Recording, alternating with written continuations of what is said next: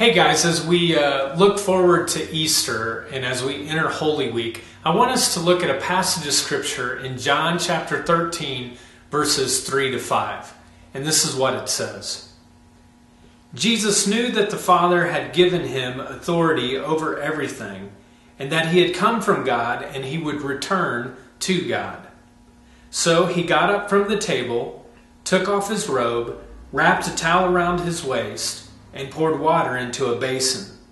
Then he began to wash the disciples' feet and to wipe them with the towel he had around him.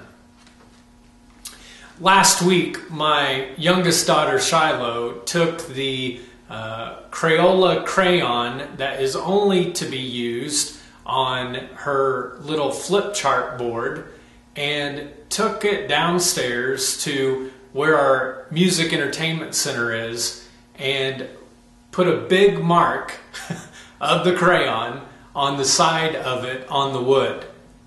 And when this took place, we were trying to figure out who did it, and we really weren't quite sure, but finally we figured out that Shiloh had done this, and my wife had asked me to go and start cleaning it off the side of the entertainment center.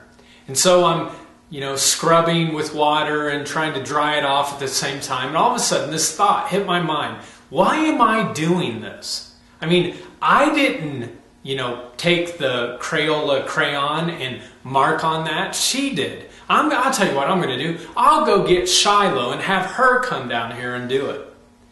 And about that time, I got a little prompting that just reminded me of this story in which Jesus washes the feet of his disciples that had been dirtied and mucky and had all kinds of nasty stuff on their feet as they walked into that room because of his love for them. You see, in Jesus' day, the person who was responsible for washing the feet of everyone was the household slave, because everything got thrown into the road.